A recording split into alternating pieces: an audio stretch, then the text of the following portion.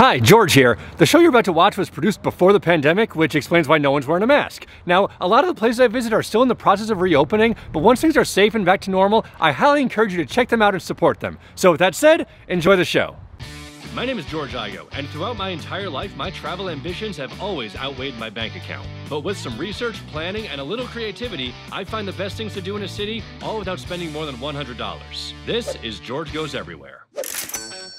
Hello and welcome to George Goes Everywhere, the show where we explore a city and see as much of it as we can, all without spending more than $100. I'm in Chicago today and I have 6 categories I want to hit. Food, drink, nature, art, culture, and one that's kind of a food-culture hybrid, but you'll see. So, let's explore the Windy City on a budget.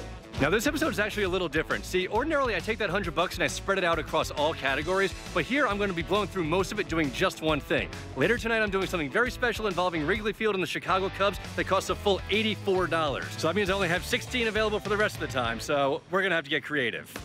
When it comes to Chicago alcohol, there's a drink that's something of a rite of passage among Chicago drinkers. It's called Jeppson's Malort, and it has a reputation for being one of the grossest, nastiest drinks in the world. A quick search turned up some interesting quotes about it. It's been described as tasting like pencil shavings and heartbreak, and taking a bite out of a grapefruit, then drinking a shot of gasoline. But to their credit, the makers of Malort embrace this reputation and actually use it in their marketing materials, which I kind of admire, actually. But really, who am I to turn my nose up at some nasty liquor? I mean, maybe it'll be good?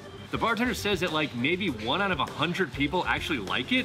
I mean, maybe I'll be one of the 1%, who knows? Let's do it. Oh, that tastes like broken dreams. There's not really much of an aftertaste though. Oh no, wait, there it is. Oh, the aftertaste. Oh, the aftertaste. It's fading. First 45 seconds are the worst, but okay. It's not that bad. Maybe? Would I do another shot of it? I mean, probably not every day. Maybe special occasions. Do a search for old school Chicago eateries and you're bound to come across this place, Calumet Fisheries. They've been here for 90 years smoking fish, and they're actually one of the only places in town that's even allowed to do it anymore because they've been grandfathered in. And if you thought I'd be getting some Chicago pizza while I'm in town, well, just hang tight. We'll get there. Kinda. Now, they don't have seating here. People usually just take their food, then eat it in their car, but I don't have a car, so I just gotta eat it on the side of the road here. Luckily, it's not winter. Yeah, I can see why this place has been here for 90 years. And really, after that Malort shot, just about anything would taste good. All right, now that I've actually eaten some fish, there's something else fish-related that I want to check out. Don't get nervous, it's not weird. Well, it's not that weird. What can I say? Sometimes when you're on a budget, you end up seeking out weird things, and that's kind of what this is. Welcome to Man with Fish. This odd, borderline creepy statue of a man embracing a fish is often called the ugliest statue in Chicago, and as soon as I heard that, I knew I had to pay a visit. But there's more to this statue than interspecies love. See, this is a part of something called Statue Stories Chicago. They've put QR codes next to about 30 statues around town, and when you scan that code with your phone, they'll call you back and play a message of the statue talking to you, often voiced by celebrities. So let's give them a call and see what Man with Fish has to say. Ahoy! Maybe I should scale back on the fish jokes. What were we talking, Trout? Oh, man! Man with Fish is a character. A lot of dad jokes. A lot of dad jokes. So remember when I said I'd be doing something involving Chicago pizza while I'm here? Well, it's this, the U.S. Pizza Museum. It's kind of a museum/storefront type thing that traces the history of pizza in the United States. And it's completely free to enter, so there's really no reason not to come.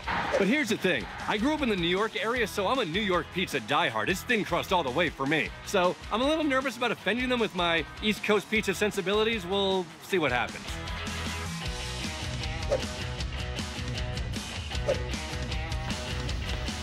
The good news is they don't discriminate, they celebrate all types of pizzas. California, coal-fired, deep dish, of course, Detroit Square, grandma, grilled pizza, Neapolitan, New Haven, pan pizza, Quad City, Roman, Sicilian, St. Louis, and of course my beloved New York City slice. I had no idea there were this many types of pizza. This place is really putting my pizza knowledge to shame. They got a board here where they invite you to write how you define pizza. I think I have an answer for that. Awesome, no matter where you are.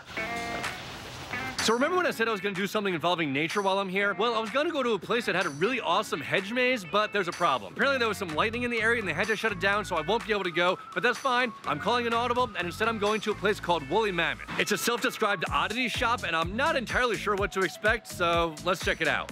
So to be in this place, something has to be both an antique and strange. Like, it has to hit both those categories. So that gives you things like beaver wearing a top hat, rock and roll squirrels, dog playing the violin, two-headed cow, human skeleton, beaver with a cape, squirrel flying a plane, Rodrigo the crocodile, a jackalope, a turkey wearing a scarf and earmuff, giant rubber band ball, and giant styrofoam King Kong. Now, I showed you the fun stuff in there, but there was also a lot of other stuff that I couldn't show you, stuff ranging from the grotesque to the profane and everything in between. So if you want to see that stuff, you're gonna have to come here yourself.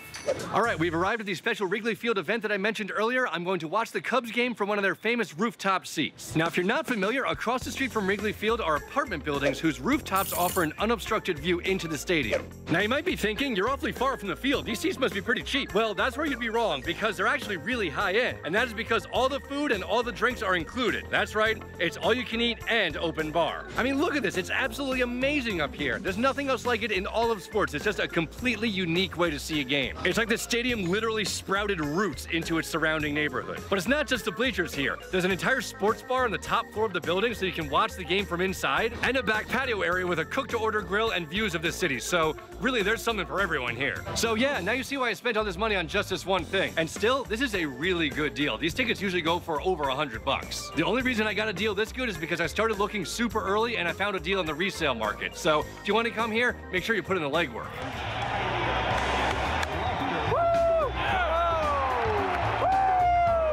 The weather is absolutely perfect for baseball, but there is an ominous cloud behind the stadium that keeps flashing with lightning, but luckily it stayed away from us so far. You know this place is cool because they give you a lanyard when you come in here. If you ever find yourself wearing a lanyard, you're in a good spot. Now, I'm not actually allowed to show much of the game. Major League Baseball takes their copyrights very seriously, but come on, who needs a game when you get free booze and food?